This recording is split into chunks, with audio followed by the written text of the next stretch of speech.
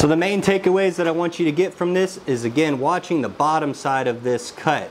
I'm gauging my travel speed based off what I'm looking down for and making sure it's going straight down. I'm trying to hold my torch straight because I want a square cut.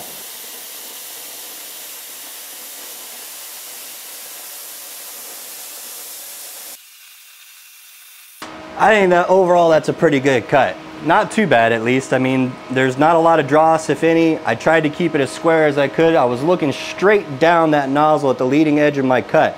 As you get to some thicker plate, maybe you don't have the amperage for it, you can compensate for that with a little bit of 10 or 15 degrees of a push angle. We never really want to drag because I don't want to see that arc want to wander out of my cut or jump out. Got a little evidence of going a little bit too fast. And we'll see that once we get this piece of metal off. That's definitely where that cut jumped out, and you can see how gnarly that is.